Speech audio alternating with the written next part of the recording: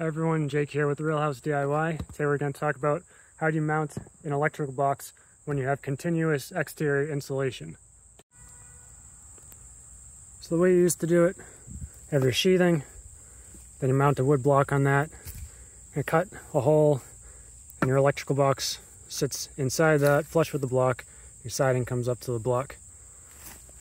But now, we have our sheathing, a continuous layer of exterior insulation.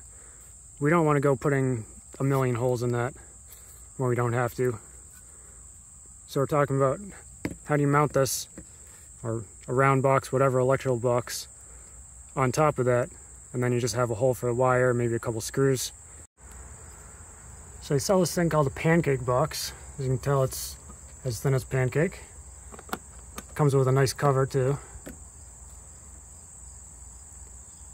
Also comes with this plastic piece here, secures your wire.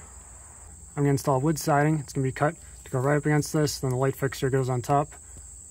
I was concerned about how sturdy this would be for hanging a light fixture with the foam in between. I ended up going with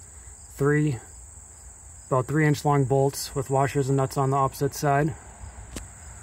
With just two was a little bit wobbly. 3, it's like really secure. Also, where you have the wire coming through, you add some caulking there. And I use silicone caulking along just the top edge. So this is a drainage plane for water runoff. So if you get any water on top here, it's going to go off the side. And any water that gets behind here can still come out from the bottom. So simple enough installation. Retain all the R value from your continuous exterior foam. If you like this video, please subscribe.